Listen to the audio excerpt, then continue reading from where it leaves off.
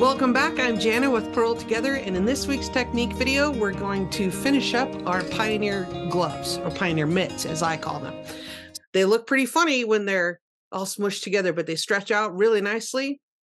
And I'm going to show you how to pick up the stitches and knit the thumb without leaving a gap right there. We want to make sure there's no holes right there. And then I'm also going to show you how I chose to use a super stretchy bind off to finish up the cuff here, and also the thumb cast off. Join me for that in just a moment, but first I want to give a big shout out to a few new patrons that we've had in the last week or so. Thank you so much for joining the patron family.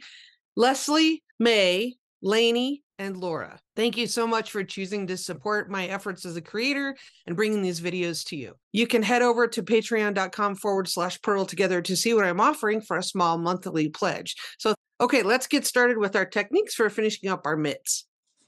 Okay, I've knitted the hand portion of my fingerless mitts as tall as I want them to be. And now I'm just going to do my super simple stretchy bind off in pattern around the top. So I'll show you that really quickly, and then I'll also put a link to a video down below where I show you more slowly, and it's a video solely dedicated to that. Okay, first and second stitch are knitted normally, and then I go in with my left needle underneath those stitches so then I can knit these together through the back loop. So knit those two stitches together through the back loop, knit, and I draw up a little bit extra here. You'll notice I kind of do that not normally. I just want to keep this relaxed, not too sloppy, but you know, we want to keep it not tight. So we're just going to knit the next one because it's a knit stitch, knit those together through the back loop. Bring your yarn forward because then I'm going to purl. That stitch is a purl.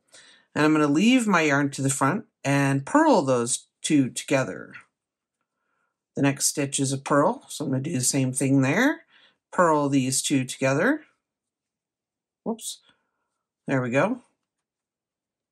And so on. Now I'm back to my knits, so I'm going to knit that stitch, knit these two together. And I'm going to go all the way around this way, keeping in pattern.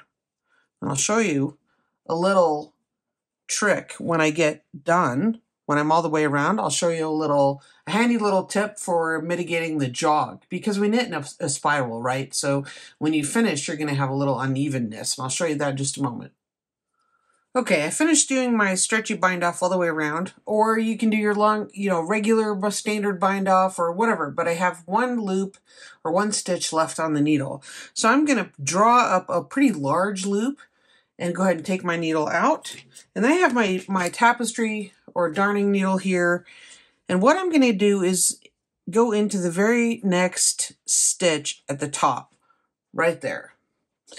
And instead of cutting the yarn and pulling the tail through, I'm going to take this whole loop and pull that through. So I'm going to thread the loop onto the eye of the needle. Okay. And pull the whole loop through.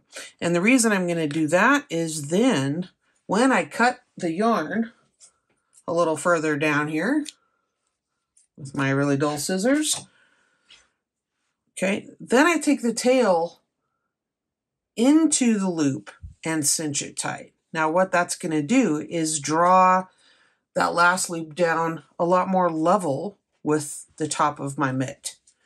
Okay, so this is the left one. I'll go ahead and weave in my tail.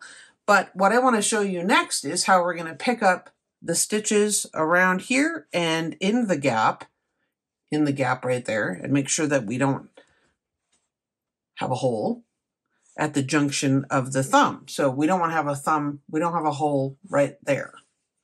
Okay, so since I have this on waist yarn and not a stitch holder, I like to do it from right to left in the same way that I knit, and I'm just going to go in and pick up the stitches off my waist yarn. It's helpful to use a very small needle to do this. I just do a couple at a time, and then I pull my waist yarn through. I like having the tail a little closer.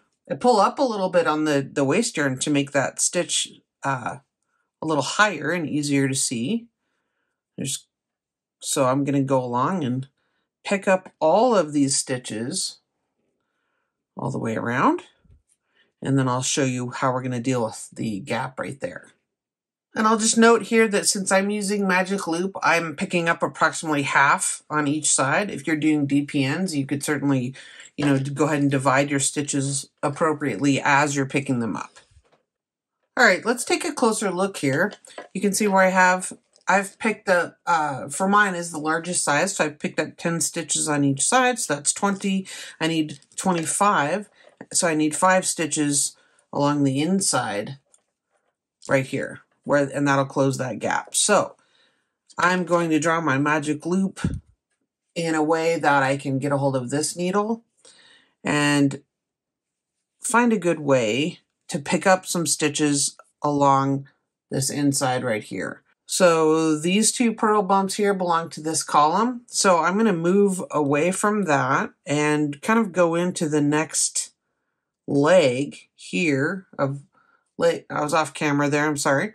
So I'm going to move away from that and go toward the next leg of this knit stitch right there, and I'm going to knit right into that, which means I'm also going to be starting a new strand of yarn right here. So I'm going to just hold that down with my finger in the back, and I'm going to knit right into that.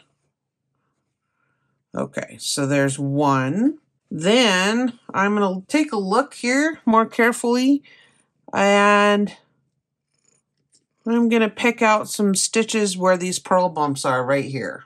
I'll pick up a couple of the knit leg. So there's 2 stitches.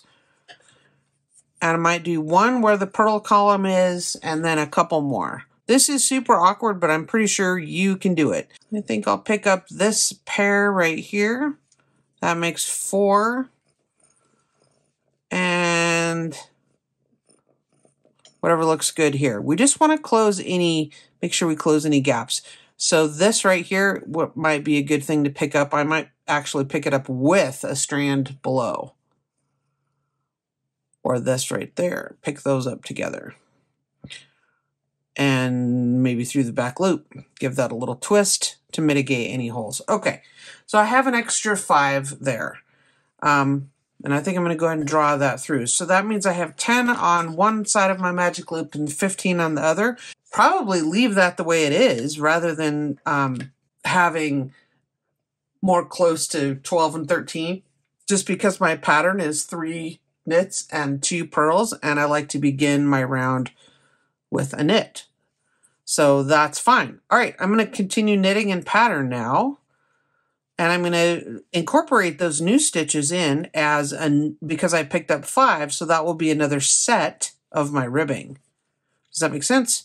Leave me a question down below in the comments if that doesn't make sense. But what I want to do here is make sure I have another set of 5, which is the equivalent of 3 knits and 2 purls. So that's what I just picked up for the inside of the thumb, or, you know, right down here. So I'm going to knit about 8 rounds, or, maybe 3/4 of an inch, maybe an inch. My kid has long fingers, so we'll see how it looks in a minute. So this is the tag end where this is the end that I started with. So I'm just going to, for now, I'm just going to stuff that down in there because we will make sure to secure that when we're finished with the mitt. We'll go back, turn everything inside out and weave that in and make sure to secure that. But for right now, I don't want it in my way. So I'm going to go ahead and tuck it down below. And I'm going to move the hand of the mitt below my needles. So my next 2 to 3 sets of 5 are visible and easy to get to. This is going to feel really fiddly at first, and this first stitch is very loose because that's where we tied on, or that's where we began. But just bear with it. We'll pull that in and make it tighter. All right, the mitt is looking pretty good. I need to weave in this end, and then I'll show you how I'm going to deal with the loose end that we have here. Where we started, you can see that stitch right there is pretty loose. So I'm just going to turn everything inside out.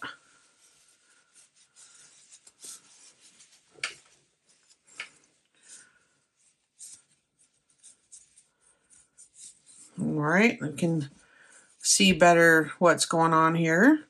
I'm going to give that a little tug and tighten up that stitch there.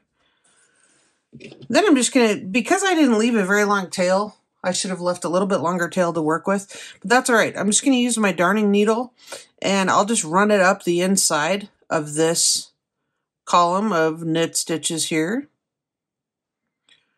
So I just kind of go, let me zoom in for you a little bit. I just go around like that and rotate that around and just kind of run that up a few stitches, and I'll probably do a few more. Then you can thread this into your needle awkwardly on camera. There we go. And just go ahead and pull that right up in there, and it should be fine. So I'm going to give that a little bit of a better tug, and then I'm going to do the same thing here, where I'm just going to take this tag end and run it down this column and maybe a little further down here. And that's it. And you're ready to go in knit number 2. Okay, I hope you enjoyed that.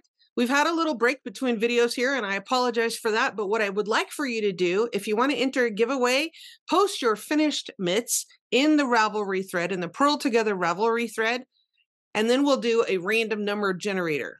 And I'll post this afternoon, I'll post a giveaway prize. And if you're interested in winning that, you can let me know by posting your finished object, including the yarn that you used. I'd love to see your pictures. So, all right, I look forward to seeing all of those. And you have until Halloween to finish, because I was delayed with getting these instructional videos up. Let's add a couple extra weeks, and we'll just say that by the end of the month, and then I'll do a drawing for the prize package on the 1st. Okay. I'd love to see your finished objects. If you post on social media, please tag me at Purl_together on Instagram, and also use hashtag Purl Together and hashtag Pioneer Mitts KAL. All right. I look forward to seeing them. Thanks so much for watching.